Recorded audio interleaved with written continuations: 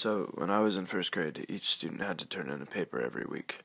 The teacher called it a journal. The topic was always what you had done the previous week. The paper was 1 page, tops. The first few months, I did the assignment right and wrote about something new every week. I didn't have much of a life in first grade, so there wasn't much to report.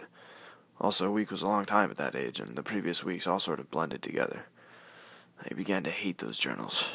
But one day I realized that if I could barely remember what I had written the week before, there was no way my teacher would remember, since she had 30 stories to read. I gave myself a pat on the back for being so clever and took my first sprint down the long, slippery slope that would lead my grades to where they are today. I started writing the same story every week, with small changes in detail. Call me lazy, but I had bigger priorities.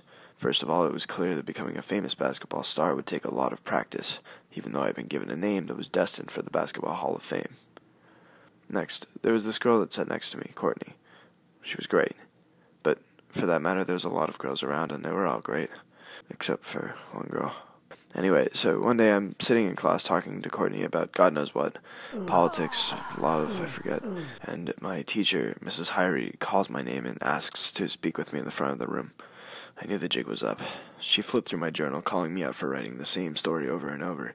I told her that she was wrong, but I realized that not only had I rewritten the same story, but every week I would rewrite it on the very next page. She told me that I had to write 3 more 1-page stories before the school year ended, or something. I don't know, or else. I forgot to mention that there was only about a month of school left, and even though I had still avoided countless journals, I was furious that she was asking this of me. I began to cry when I returned to my seat.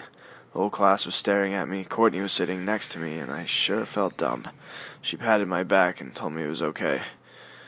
She was great, but I felt like an idiot. I was wondering what Tony was going to say about it later.